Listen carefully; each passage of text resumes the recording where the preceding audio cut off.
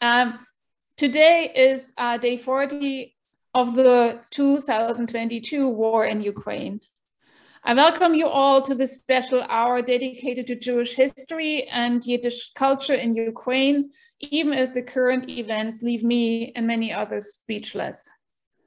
My name is Ruth von Bernus, and I'm the director of the Carolina Center for Jewish Studies. Jewish history in Ukraine is complicated, and Ukraine was and is a place of many atrocities, but it was also a place where Yiddish literature once thrived. We will hear more about it from our guests today, who I would like to introduce now in the order they will speak more or less in the next hour. We will have a couple of two presentations, and then we actually will talk. So I'm very glad that we have Mikhail Krutikov with us today, who will give a short overview about the Jewish history and Yiddish literature of Ukraine. Misha is professor of Slavic languages and literatures and of Judaic studies at the University of Michigan, and he's currently working on a study of the Soviet Yiddish author Eizenstat. Daniel Kahn is the Yiddish singer, songwriter, a poet, and much more. He's based now in Hamburg, as I just heard, and we are glad to have you here with us virtually today. And I hope very much that we will see you sometime at a concert in Chapel Hill in a more peaceful time. Gennady Estraikh was born in a Yiddish-speaking family in Zaporizhia in Ukraine. He worked as a managing editor of the Yiddish literary journal, Sovjetisch Heimland, and he's now professor at New York University. Michele Rivkin-Fish is a professor at UNC's Department of Anthropology. Her research focuses on health and gender in Russia. She just finished a book manuscript on unmaking Russia's abortion culture, family planning, family values, and the search for a liberal biopolitic. And Naomi Seidman teaches at the University of Toronto, where she is the Chancellor Jackman Professor of the Arts and the Department for the Study of Religion and the Center for Diaspora and Transnational Studies. She's currently working on a book, The Novel of the Dream, Freud's Jewish Languages. And last but not least, Karen Auerbach teaches modern Jewish history, East European Jewish history, and the Holocaust at UNC. She's currently researching the history of Jewish publishers of Polish books in the 19th and early 20th century, in particular their involvement in Polish culture, social and political circles, as well as information networks and the history of Yiddish in Eastern Europe during the Holocaust. Thank you all to the panelists for coming and being with us here today. And I would like to give Misha the floor, and maybe everyone can mute you. And for just an announcement to the audience, you can use the chat, or you can also use the Q&A for questions, and we hopefully will have some time at the end to answer your questions before we end with the song. Okay, thank you so much, Ruth, and thank you everybody for having me and for inviting me to this very interesting event. So I will share my screen so that we know where we are. And I have only one image, and this is the map of Ukraine, because I will be looking at this map so that we understand better what we are talking about. And we can, I think, position Ukraine differently at the end of the world, but we can also look at Ukraine at the very center of the world, because this is where civilizations of cultures met and fought and could peacefully coexist. And so if you look at Ukraine today, you can see all these neighbors. I'm not going to list them. If you think about 1,000 years ago, 500 years ago, then Ukraine would be open to the Muslim, to the Ottoman Empire. This part would be part of the Ottoman Empire. And this would be Catholic Europe. Down here would be Mediterranean. Up there would be the Vikings. At some point, the Mongols came here and they met with the Vikings. So you can't really think of other place, I think, in that part of the world that would have such a rich and intense 1,000-year long history, with Jews being present in Ukraine already in the 10th century in Kiev. We have a very interesting Hebrew document about it. There was also a very peculiar Khazar Empire located somewhere here, actually more like here, which had Judaism as its state religion. So I'm not really going, of course, to cover all these 1,000 years of very rich Jewish history in Ukraine, I'll move into the beginning of the 19th century, which was the beginning of Yiddish literature. And it's a very interesting and open question. Why did Ukraine play such a central role in development of Jewish culture, of modern Jewish culture? I'll be focusing on Yiddish, but there is also a story of Hebrew. There is a story of Jewish literature in Russian, also Polish writers, of course, Bruno Schulz, I guess the name that is most known. But again, as I said, what I will try to do in this very short period of time is to give a very condensed history, some basic stages of what happened with Yiddish culture in Ukraine. And again, I don't have a good answer to the question, why was Yiddish so creative, so productive in Ukraine, as opposed to other parts of Yiddish-speaking world? Of course, we are talking about modern Yiddish literature, not about all Yiddish literature that was centered in Central Europe. And the story that I want to tell starts somewhere here. I hope you can see the cursor. So this is the area that is called Podolye, that is today Vinnytska, Odessa, and Khmelnytska regions of Ukraine. This is the cradle of Hasidism. This is where Hasidism was born in Baal Shem Tov, the founder of Hasidism, was born. He lived and he died in the town of Medjugorje, somewhere here in Khmelnytska region. Misha, yes. Misha, people are saying they cannot hear you really clearly. So oh, I'm sorry about that. So what I can try and do, maybe change my microphone.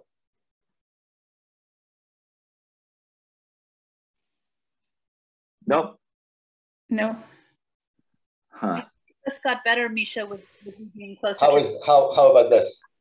Yes, that's better. Yes, and I think okay, slowly, if you speak slowly, hopefully then everyone can follow.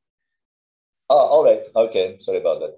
So we are here in the region of Podolye or Podilya in the early 19th century, where Hasidism is spreading and so-called Maskilim, the Enlighteners, begin to fight against it. And this is actually the beginning point of modern Yiddish literature with a very interesting author, Israel Axenfeld, who writes a first novel, Das Sterntichel, The Headband, a very critical novel about Hasidim, but he has to address Hasidim in Yiddish, in the language that they are operating, and also in what was at that time part of the Austro-Hungarian Empire in Galicia, in Ternopil, where another author is also fighting against Hasidim, Joseph Perel. So it's the fighting, it's the conflict, it's the competition for Jewish masses that I think drives Yiddish literature forward. And the next character, the next hero who comes down from here, from around Minsk in Belarus, but he makes his way as a young man to Ukraine, travels through this area of Podolye, and then comes to Volhynia, to the town of Berdichev, somewhere here. And this is, his name is Sholem Yankiv Abramovich, and he is known as Mendele Moicha Sporim, the grandfather of Yiddish and Hebrew literature. And he creates his Yiddish land. He creates his imaginary land that has the capital in that town that he calls Glubs, the full town. And he is very critical in his satire of Jewish oligarchy. He also is very critical of the traditional Jewish lifestyle.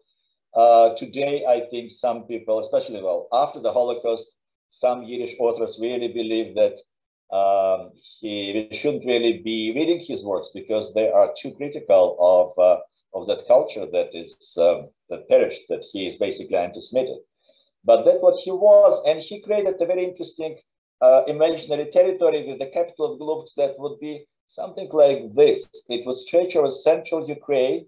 It will be populated by people like Benjamin III, who is going to discover the imaginary land where 10 tribes of Jews live somewhere in the east.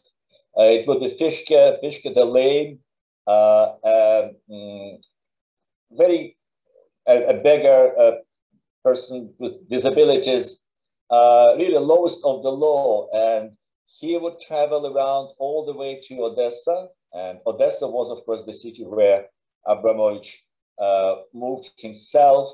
So Odessa is a very important center of Yiddish and Hebrew culture.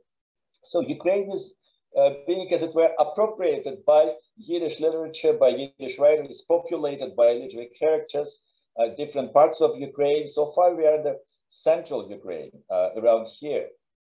But then the next classiker, as they call him, the next classical Yiddish writer comes in, and this is Sholem Aleichem. And Sholem Aleichem comes from a different part of Ukraine. So this part of Ukraine was, for centuries, it was part of the Polish-Lithuanian Commonwealth, apart from the southern part that was under the control of the Ottoman Empire, Turkey.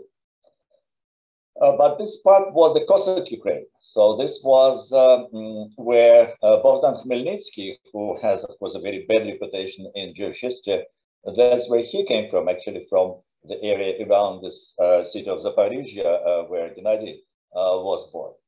And Sholem Aleichem belonged to a very different kind of different Jewish community in Ukraine, because they did not have the deep roots in medieval Polish history. They were recent, as it were, newcomers in the 19th century.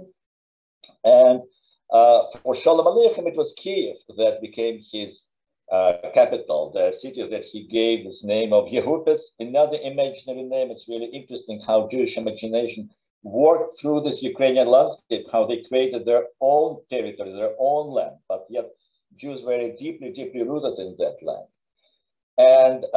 And then, of course, Kiev becomes the center of Yiddish and Jewish modernism in the early 20th century. And this is a very dramatic, very tragic moment when, right after even during the First World War, after the Russian Revolution in 1917, Ukraine declares independence, and there is the first Ukrainian, so-called Ukrainian People's Republic, the first Ukrainian state that proclaims the right for cultural national autonomy, something that was absolutely unique. And Ukraine was actually the first state to officially recognize minorities with their rights.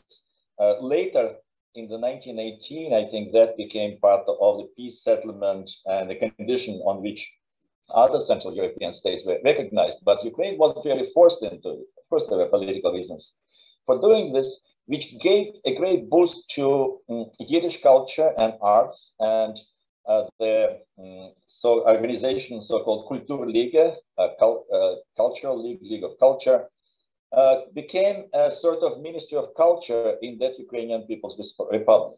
And there is a tragic paradox in a way, in a sense that Ukrainian People's Republic was, I guess, what we would call today a failed state. It wasn't really able to control its borders. It wasn't able to control its military. So we, of course, all know about terrible pogroms, especially of 1919, that were conducted by Ukrainian military, also by the Russian Whites, by the Reds, by all kinds of guerrilla units. And yet, at the same time, there was an amazing flourishing of Yiddish culture and art. So artists, well-known artists like El Lisitsky and Marc Chagall worked there. Oops. I didn't want to end this. Okay, I think I'll stop sharing that. And this is how Kiev, for about 5 years, becomes the center of Yiddish and Jewish modernism in the world. So the Soviet period, of course, brings new changes and new developments. And again, Kiev is one of the major centers of Soviet Yiddish culture, with the very interesting work being done in the folklore studies, in the study of literature. So the song that we will hear was recorded by Moise Beregovsky, who was a researcher of Yiddish folklore. in Kiev, so it was done within the framework of Soviet Yiddish academic institutions. Unfortunately, those institutions were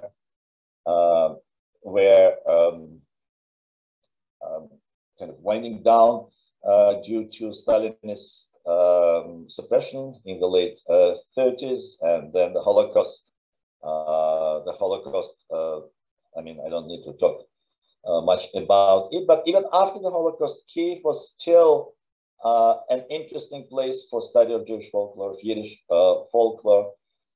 And perhaps the most recent work that I can mention that all deals specifically with Ukrainian landscape, with Ukrainian Jews, are a series of reportages by the Soviet Yiddish writer Shmuel Gordon, who traveled around the shtetl in Podole, going back to that where Yiddish literature began. And he described what he found there, and it's very interesting to see how much of Yiddish culture, how much of Jewish activity was still preserved back then. And of course now, again, as we will hear today, there is an interest, there is a revival of Jewish culture, Ukrainian Jews. Ukraine is actually one of few European countries where the Jewish community is quite alive, and this is sort of indigenous Jewish community. And we know that Jews play a very significant role in Ukrainian business and politics. People can argue about whether it's positive or not, but I think it's not the end of this story. That's what I'm trying to say. It's a story that has a beginning. It's a very active story. It's a dramatic story. It has its tragic moments, but it's a very rich story that continues. Thank you. Großen Dank, and Daniel. Yeah, thank you, Misha. Wow, this is it's a real honor, a kavod for me to be here with such gelernte kep, with such amazing minds and people, and thank you for having me. I want to make sure everyone can understand me. Is the microphone loud enough? Is it close enough? Let me know. Let me know. I'm going to be playing the piano a little bit here. Let me switch this up a little bit here for a second.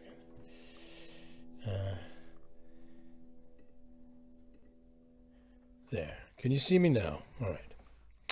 So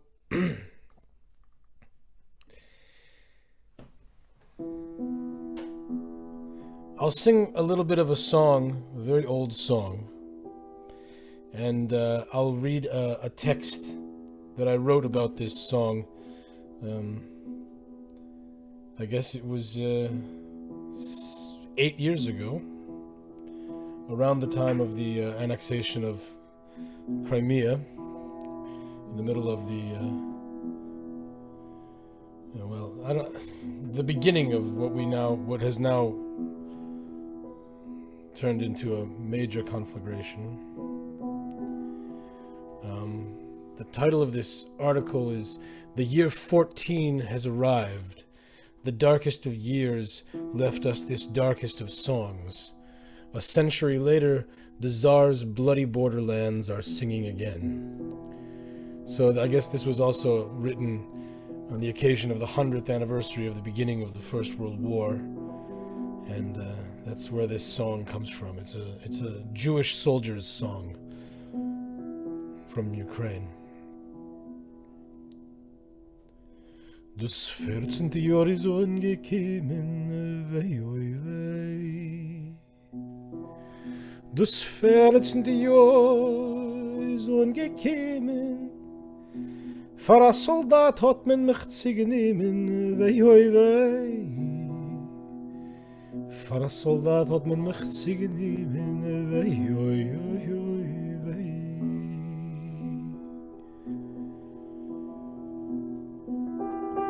Ich bin auf den Schlachtfeld aufgekommen, wei, oi, wei. Ich bin auf den Schlachtfeld aufgekommen, hab ich getroffen, mein Tavarisch in Blit schwimmen, wei, oi, wei. Getroffen, mein Tavarisch in Blit schwimmen, wei, oi, oi, oi, wei.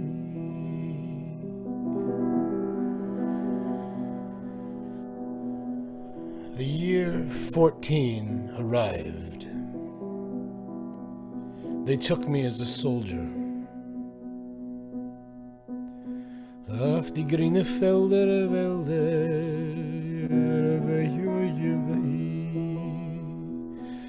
auf die grüne Felder, dort liegt der gehargete Zellner,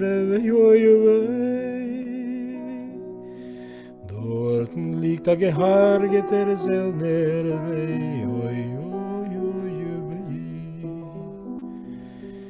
on the green fields and in the forests, there lies a slaughtered soldier. It's a bleak ballad, a call from the grave. The form of each verse is the same, a true blues, a true dirge. The first line, a wail, a moan, an oy vey, then repeated, joined by the second line, oy vey, and then the second line repeated, oy vey, all the way to the funeral, attended only by a faithful horse. Nordus ferdus getraie vey, oy vey, Nordus ferdus getraie, vet waschein in die ganze Leweie vey, oy vey.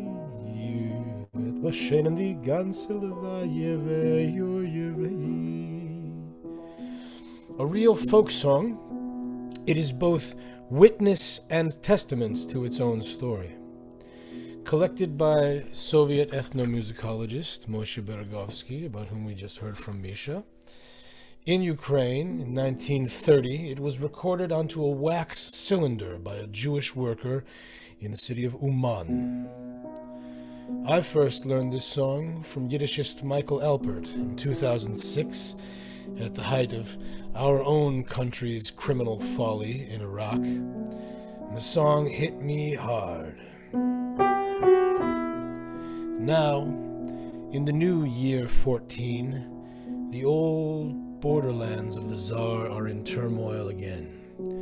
Soaked in blood and tears, mud and black soot, this song is a song devoid of honor, glory, pride, nation, meaning, cause. The melody is from an old Ukrainian soldier's march.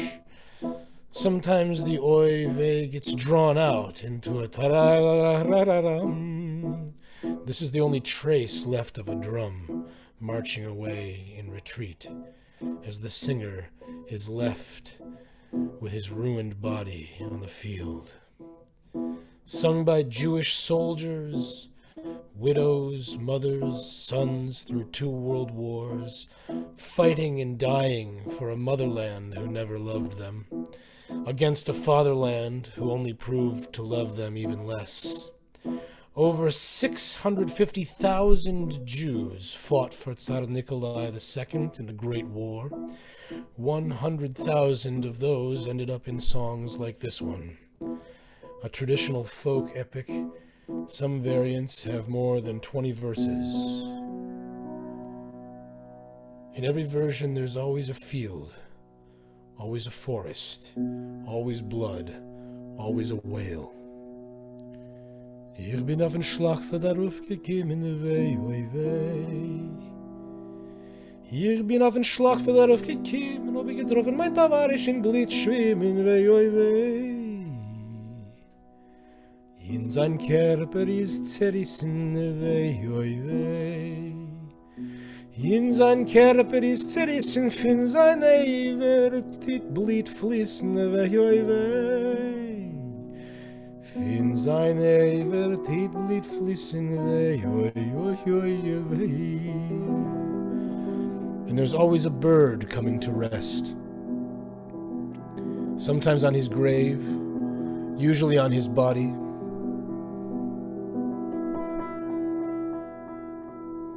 Oi, kim Fegel, kim geschwind, wei, oi, wei. Oi, die Fegel, die schwarze Fegel, na, dir meine Händelchen, gib mir deine Augen. Oi, blackbird, take my hands, give me your eyes.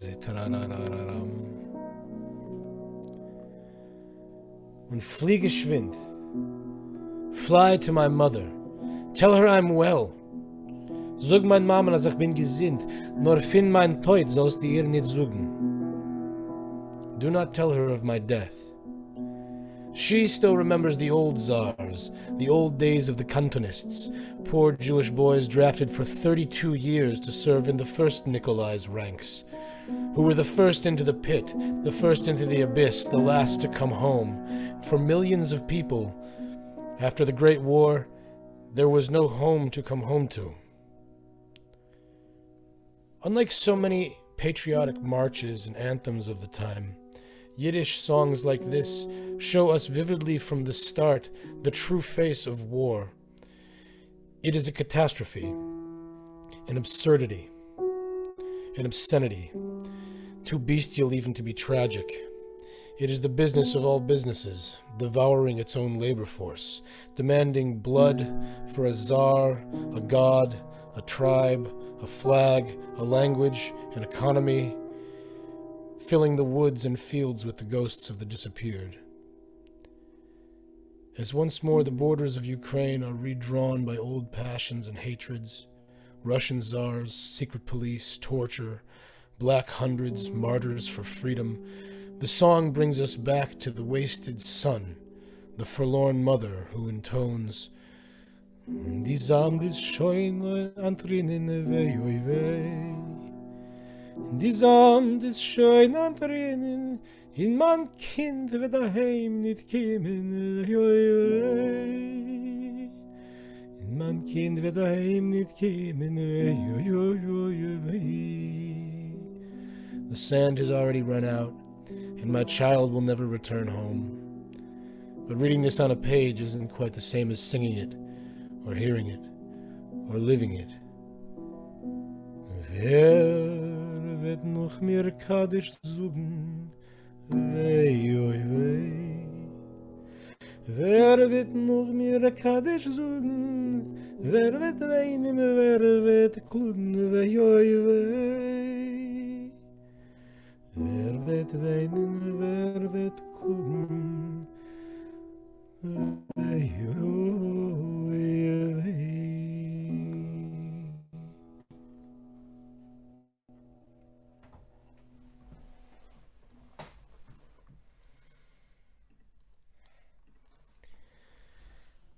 So that's an old song that just doesn't get old. I hope everyone was able to hear and see. Yeah, it can be found in this amazing book, Old Jewish Folk Music, the collections and writings of Moshe Bergovsky, edited by Mark Slobin. Yeah, I don't know what to say here. Are we moving on now, or are there any questions, or what? It's always Daniel. It is. I mean, this song makes. Yeah, it's hard to. I'm sorry I didn't have something a little more uplifting, but you know, that would be inappropriate. This fits the time. Yeah, these old songs have a way of, they have a kind of cyclical relevance, unfortunately. But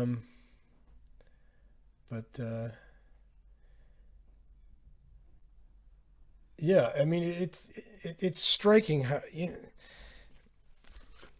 I love going to these old things and you know, finding the ways in which they just, I mean, there's even some geography in this, actually. It says, wir sind in die Karpaten gegangen, you know, so it really is a First World War song describing, you know, Jewish soldiers marching into the Carpathian Mountains.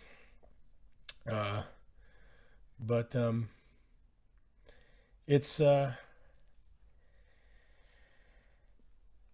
yeah, we talk about history, and it doesn't really, history doesn't really go anywhere, does it?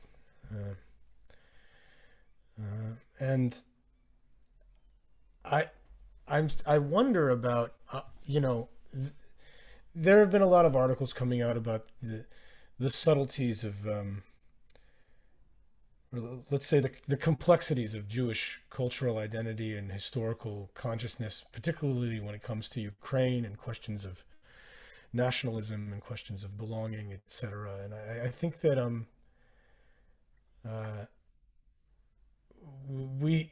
songs like this remind me, they like to, I appreciate songs like this because they remind me of, at the same time that things are very complex, things are also extremely simple. And I think that we can all get lost in the discourse of complexity and nuance. And I think that it's important to remember, like, especially in moments like this, in what sharp relief the simplicity of this situation comes, which is that basically we're dealing with a very old, very simple problem, which is murderous imperialism. And that's something which kind of washes away subtlety when you look at the human level of it. So that I don't know. I'm preempting questions, I guess. I don't know. Are there questions, or should we move on? We can. Yeah. Let's. Why don't we hear a little bit from Gennady, who's the yes, Ukrainian? Okay. That's the thing. Like I'm so like geeked to be in this company right now. So like to have heard from Misha Krutikov and to be in the presence of Gennady Estraikh. I mean, Gennady, you are a scholar and a luminary, and you carry this. Well, what I just said was this complexity, but you know, in all of its complexity, you carry that, and you come from the lands that we're talking about, and I would, pass it on to you. I would love to hear from you now. Daniel, it was excellent. It was just excellent, and it's very difficult to switch to something else. And really, Ukraine, I was really born in Ukraine, and I grew up in Ukraine. I left Ukraine when I was 23, I believe, yes. So I know the language. I can't say that I'm a fluent Ukrainian speaker, but I certainly a fluent Ukrainian, I understand it as my language, absolutely. Especially now when I listen the entire time, the news. But what I want to say that it is surprising that we still don't have a book about Jewish life in Ukraine. I mean specifically during the Soviet period. Yes, we have a few books about Belarus, or now people call it mainly Belarus. Yeah? But Ukraine is not. We have case studies, we have articles, we have various, but we don't have it. And in general, I believe this reflects the general the state of affairs.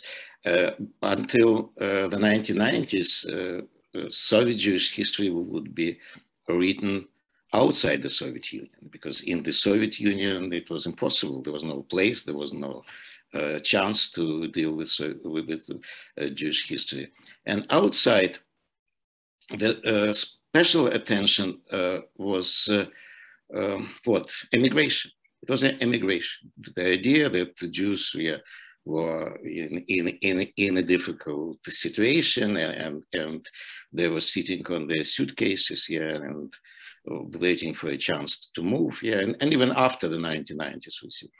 In reality, the majority of Jews, of course, in Ukraine were just living here, just being born, getting education, finding jobs, getting married, and so on and so forth. And until the 1990s, the same 1990s, the bulk of Jews in Ukraine continue to live in Ukraine. And we still, I'll repeat once again, we don't have not only something comprehensive, we just don't have an overview of Soviet Jewish life in general, in the Soviet Union and in Ukraine specifically.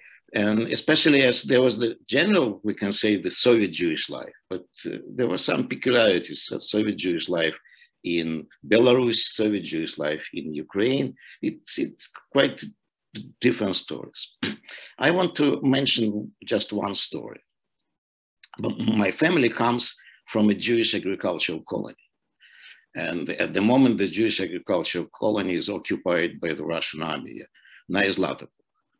And Ukraine was in general the place where this whole experiment of making Jewish peasantry started in the 19th century. Actually, we can find the beginning in some decree issued in 1804 and so on and so forth. So my family on my mother's side, they came to the Jewish colonies. All of them were Litvaks.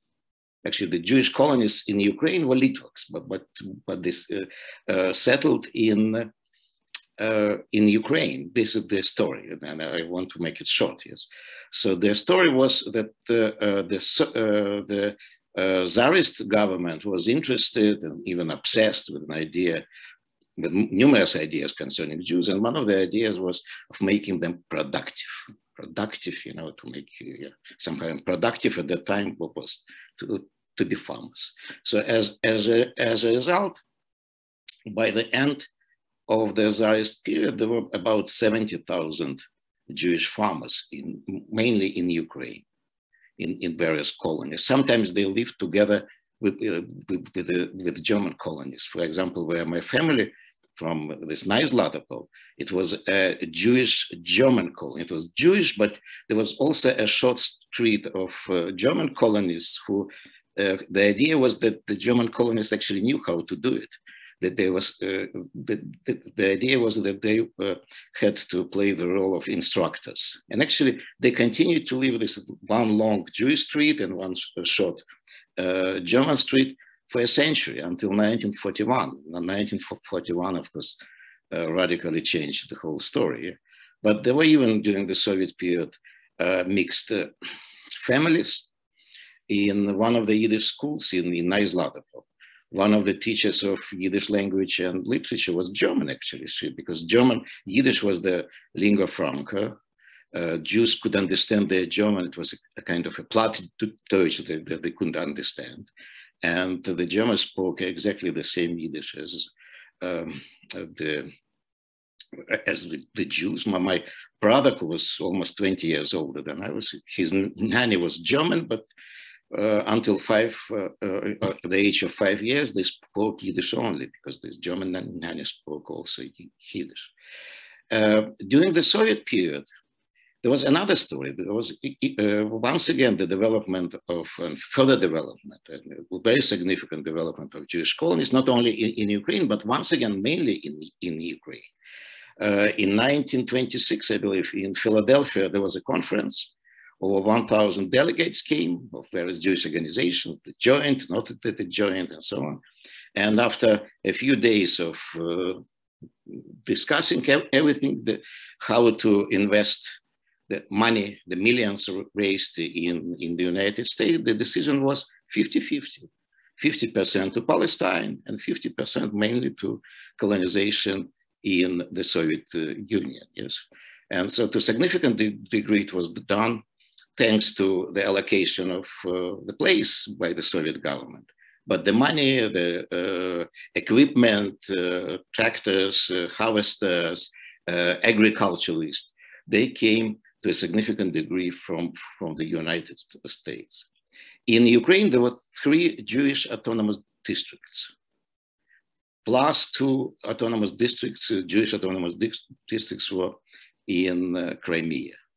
So in Ukraine, it was Stalindorf, Kalinindorf, and Eizenstat, these 3 districts, and in Ukraine, in Crimea, Larendorf and Freidorf. Yes, so it was many Jewish states. Yiddish was the dominant language. In some of such, of course, they also had Yiddish schools. They also had everything was in Yiddish. The collective farms was in Yiddish. My father graduated from, it was in another place in Ukraine, in Zhytomyr. There was a pedagogical institute, and he was trained as a teacher in Yiddish of history, and he was dispatched to this colony. And my mother was his student at an agricultural college, so also in Yiddish. So everything was in Yiddish. And actually, my mother never learned properly Russian. Her Russian was impressionist somehow. She would do an ad hoc grammar each time somehow created. Yeah. So this was the story that is once again is waiting for someone to describe. There are separate sub-stories, they're case stories, but the entire story. There is a book by the Israeli historian Jonathan Dekel about the Crimean colonies, but we still don't have a similar book about the colonies in Ukraine. I hope that one day one of our doctoral students at the NYU will produce such research, at least I hope. And I am trying to push into this direction. So this is what disappeared really after the Second World War, but the colonists continued to live in various places. And my impression that they would, maybe not the only, but maybe in some places the main carriers of Yiddish, because until 1941, Yiddish was the language, and for many people, the only language. For example, for my grandparents, I grew up with them. It was the only language. I'm not sure even if my grandmother knew Russian or Ukrainian. I never heard her speaking it. My grandfather certainly knew Russian, though I never heard him speaking, but I know that he knew because he served in the Russian army. Yes, he survived. Yes, he didn't participate in the First World War, but in some other military campaigns he participated. So what I want to say, I understand that we don't have too much time, yeah, and I want to say that when I look and when I listen for what is going on nowadays in Ukraine, I have before my eyes my map. Because I remember Zaporozhye, and now the front line is just 30 or 40 miles from Zaporozhye, and I already told that this Jewish area that used to be Jewish areas is now occupied, and Gulay once again comes up here. That was very Jewish, and during the Civil War, it played an important role. And the only hope now that it will be over. One day that it will be over. This is the only hope. Yeah. Thank you.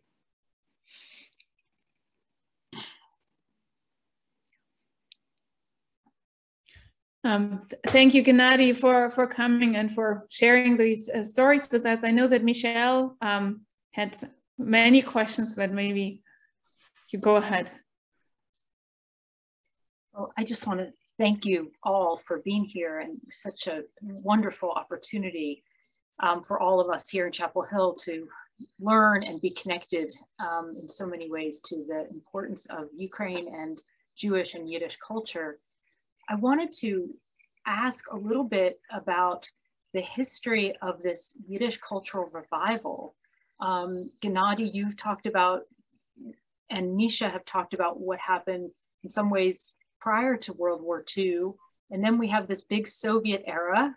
And then now we have, Daniel, you as an American-born Jewish person coming over to Berlin and being part of a Yiddish revival of these amazing poems and songs. And I wonder if you all could kind of fill in for us the history of when was the Yiddish cultural revival possible? When did it become possible? Was it during Glasnost? Was it after the Soviet Union collapsed? Was it even before? And how has it been developing over the last year since you've been involved, Daniel, and leading it in many ways? I think I can say a few words before I leave. First of all, I think we should appreciate that Yiddish should be always spoken. So after the Holocaust, there were whole Yiddish-speaking communities that, as I mentioned, Gordon described them. I still could, you could still, 10 years ago, you could still go to Podolye, which was part of Romanian occupied Transnistria, with the more Jews who survived, and you could hear people speak Yiddish, and you could hear people, very simple people. They were like a barber at a bus station who would speak two languages easily. So it never actually disappeared completely. I mean, people were not literate, they couldn't read, and but they're quite conversant in the language. So this is one thing that we have to keep in mind. And that was especially the case in the south of Ukraine, in Podolian and in Bessarabia. I think today in Bessarabia, in Moldova, you can still find people 50 years old who speak Yiddish. So that's one thing. But now I think I have to leave and let Daniel and Gennady continue. Thank you. Dank, Misha. Sei gesund. With this, with a revival, in 1990, I was still on Sovietish Heimland. We traveled. There was such a tradition to meet with the readers, yes. And we went to Berdichev, we went to a few places, Zhytomyr, and a few other places in Ukraine. And you know, in 1990, there were still, and everything was in Yiddish. There were still very significant crowds of people who would come to such events. The same Berdichev, I remember Zhytomyr, the same Novgorod-Volynsk, Korostyn. Yeah, there were still many people, but they were elderly people. As a rule, they were products of Soviet Yiddish schools. And of course, they were still fluent in Yiddish. Many of them were readers of Sovietish Heimland. The same in other places of the Soviet Union. But afterwards, the immigration came. And the immigration came, and actually they started moving out. And finally, of course, if we speak about Yiddish, the decline of Yiddish, spoken Yiddish, was very significant. Simply, Yiddish speakers were moving out, or unfortunately, there were also elderly people, yes. Around that time, in 1990, there were still a few professional Yiddish writers living in Kiev, in Chernivtsi, where else? In Odessa.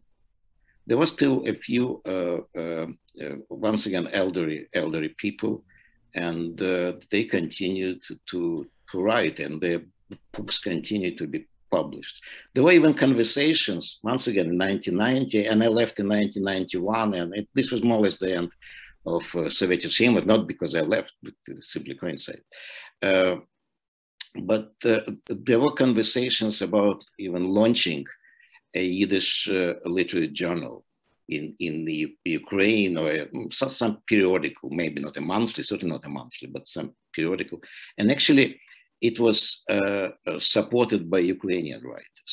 There is also this topic, this theme of this Ukrainian Jewish cultural cooperation of artists, writers, and so on during the entire Soviet period.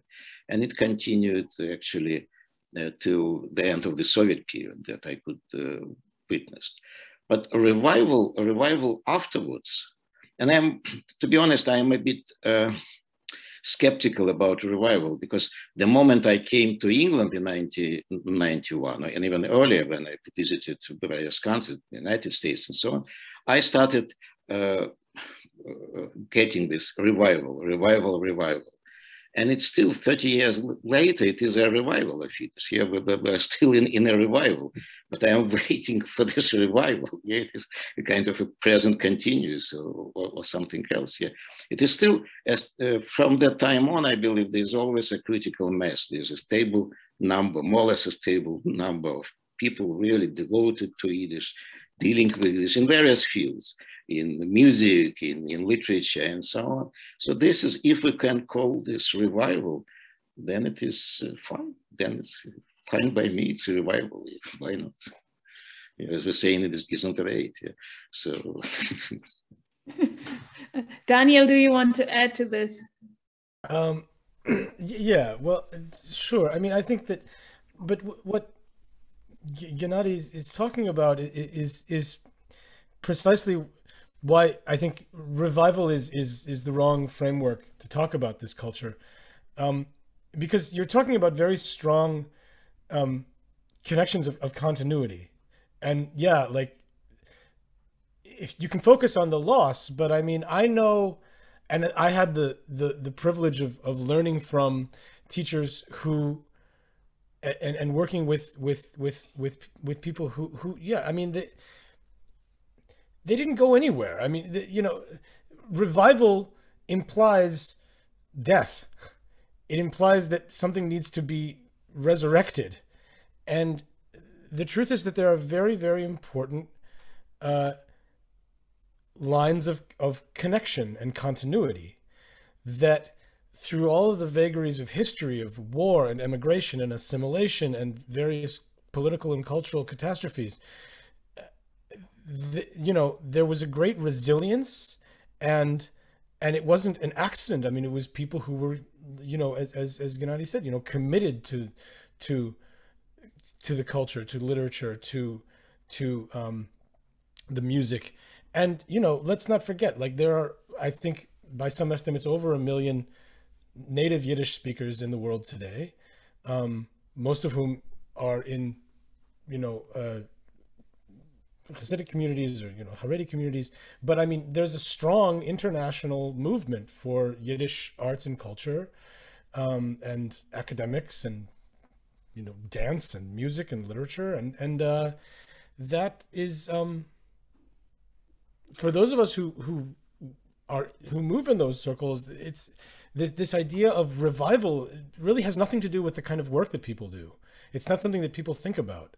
It's more of it's a conversation, and it's a conversation that has as much to do with the world today as it does with the world 100 years ago. You know, and the fact that, you know, so much of this cultural work is done in diaspora spaces.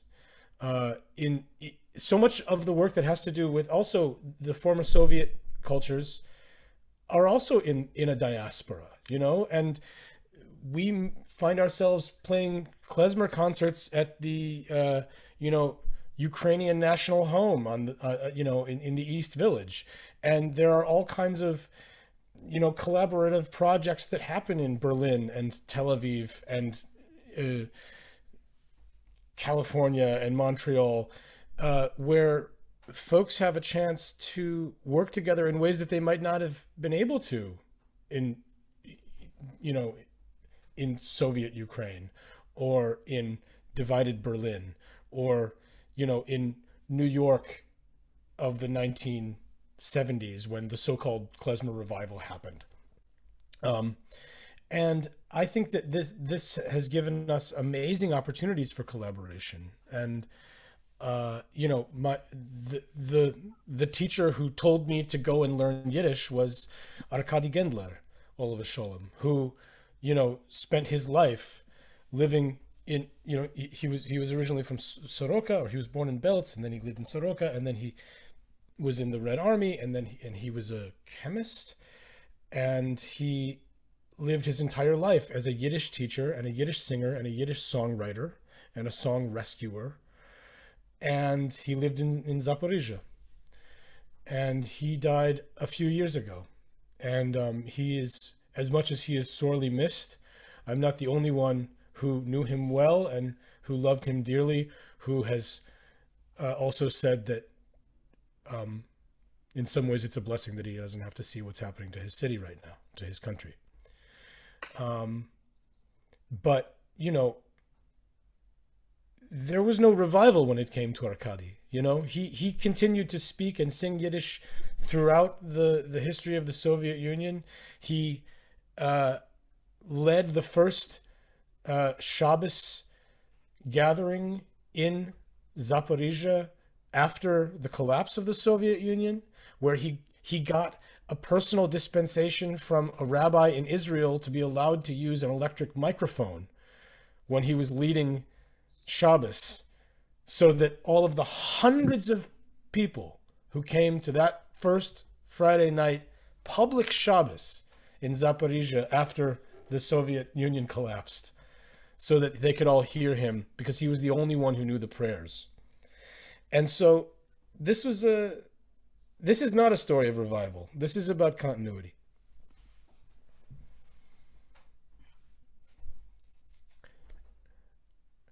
I know that we are, the time is running faster than I wish it would. I wanted to give Karen and Naomi just the floor to say a couple of words. And then Daniel, if you could finish with the song, and I think with a little bit of hope, hopefully. Okay. Yeah. Thank you, Gennady and Misha in his absence for your words, and especially to Daniel for your powerful music and words. It's nice to be part of this panel despite the topic. In addition to being horrified over the last more than a month and a half almost now by the horrors in Ukraine, I've really been struck by the fact that a Jewish man has become the face of the Ukrainian nation to the world. And I've really been sort of thinking about what this tells us about contemporary Ukraine. And I think it's the very opposite of what Putin has, propagandized, which is, it's the prevailing of an inclusive nationalism and the marginality of exclusionary nationalism. And I suppose I'm really asking, Gennady, your thoughts about this. But it also seems to me like, the interest, rather than revival, but the interest in Yiddish culture in Poland and Germany is also part of this sort of assertion of an inclusionary national sense of national belonging. And if I'm sort of right about this, I wonder what your thoughts are, Gennady, Daniel, about why. And I suppose Gennady, in the context of Ukrainian history, is it the influence of Soviet education? Is it the sort of the line from the Ukrainian pledge of Jewish autonomy more than 100 years ago? I can't imagine a Jewish man being the face of the Polish nation as a president in Poland, for example. So those have been my thoughts, and I'm curious about your thoughts, Gennady, and Daniel as well. Yeah, and I think what we've done in this hour, this shows that we need to continue this, and we actually need to continue this not just for an hour. We need more than 1 hour. So I would say this is the questions we carry on. And Naomi, maybe you have something else, and then I will give Daniel the. I'll save my question for our next gathering.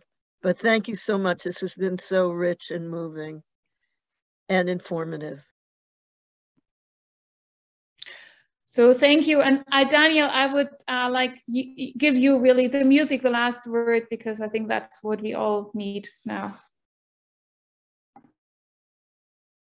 Well, thank you all. And yeah, and that's an excellent question, Karen, and I'm not in a position to answer it. And who knows? Who knows? I mean, soll leben und gesund sein, and maybe Zelensky could answer that question someday. I was going to sing a totally different song, but I just changed my mind. I'm going to sing a song that has a little bit of hope, I guess. I don't know. It's a song which it used to be a Shabbos song. It used to be a folk song. And I found recently a variant of it that actually is about Golis, about diaspora, about exile. But I know this as a song by the great Adrienne Cooper. Adrienne Cooper was an embodiment of continuity. She was an amazing singer, teacher, mother, friend, powerful, wonderful mensch.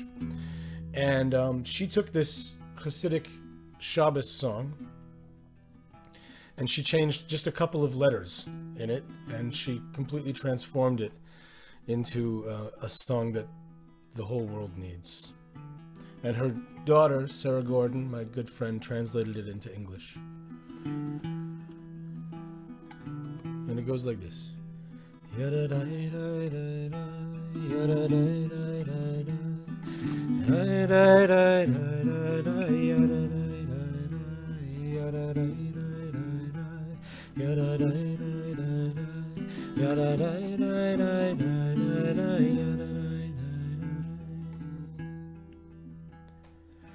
wollte ich gehad koich, wollte ich gelaufen in die Gassen, wollte ich geschrien Scholem, oi Scholem, Scholem, Scholem.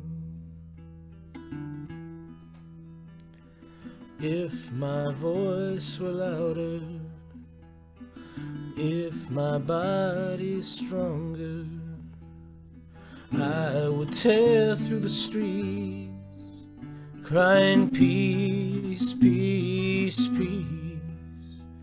Yada-da-da-da-da, yada-da-da-da-da, yada-da-da-da-da, yada-da-da-da-da,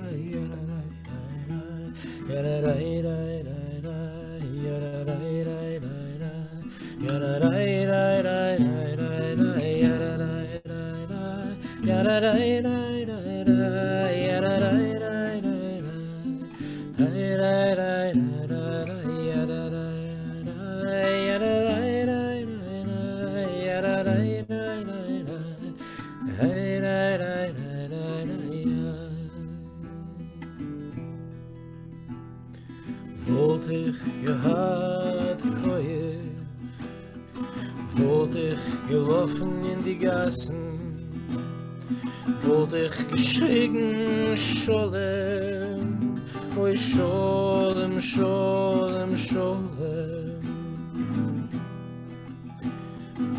I just remembered Theodore Mikhail, all of a Sholem, he also translated it once. He shared it with me. It went like this: if I had strength and vigor, I'd find the words and call them in a voice grown big and bigger. I'd call out Sholem, Sholem, oi wollte ich gehad koich, wollte ich gelaufen in die Gassen, wollte ich geschrien Sholem, oi Sholem, Sholem, Sholem.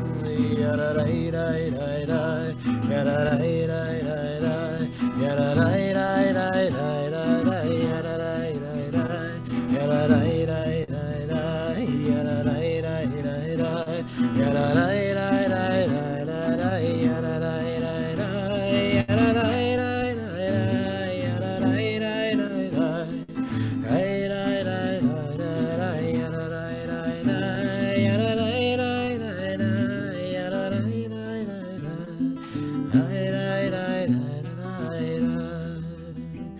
Sholem, Sholem, Sholem, Sholem, Sholem, Sholem, Sholem, Sholem, Sholem, Sholem, Sholem, Sholem.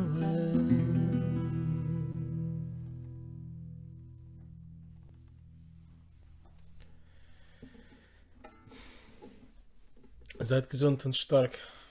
Alle.